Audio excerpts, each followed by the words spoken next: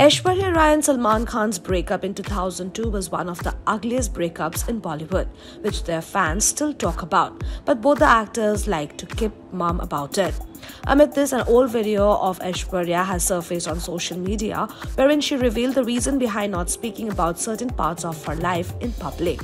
In the video from Simi Garewal's chat show, Aishwarya said that it's quite shut out and doesn't want to get into looking at it any which way, especially on the public platform.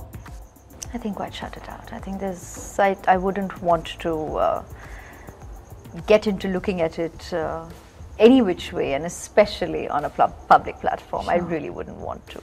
I've exercised my demons. It's a thing of the past. It needs to be left right there. For more news and updates, stay tuned to ETimes.